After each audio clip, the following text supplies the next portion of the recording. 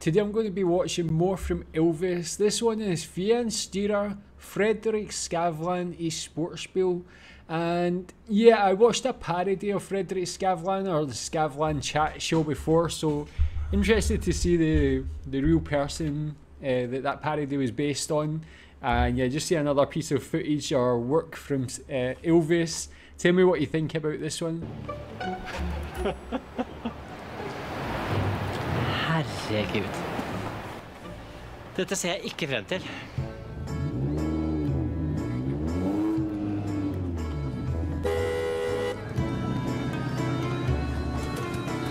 Her kommer Skavlan!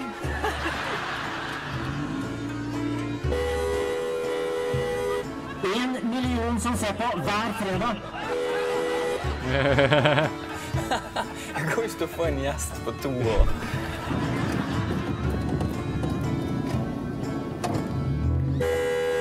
Oh my god. No way. That is such a good prank.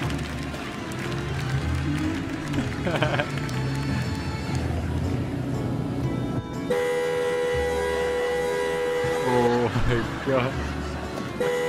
Ta ned armen. Ta ned armen. This guy must be so well known as well.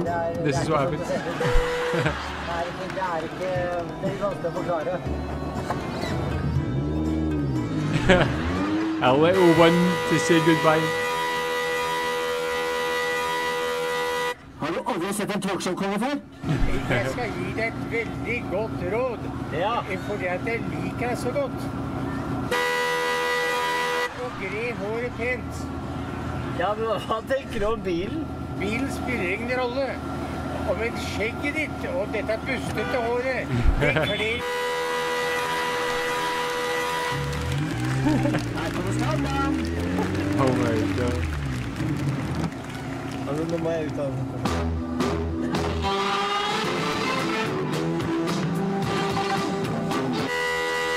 Flytt deg! Jeg skal på sending! Vi samler penger til... Har du aldri sett en talkshow-konge før?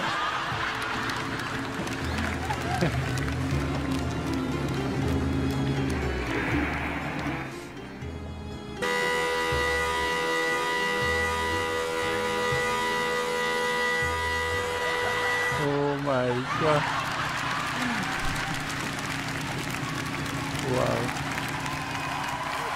Okay man, that was like such a funny prank. It makes it even better because I'm going to guess Skavlan is so popular that most people will probably recognise him. So actually putting a famous person into that situation where they're driving about, drawing attention to themselves, but not only that, like doing something rude as well, like super good idea, very funny.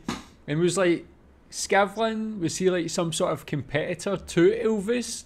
Because they both had like chat shows, or were they on the same channel?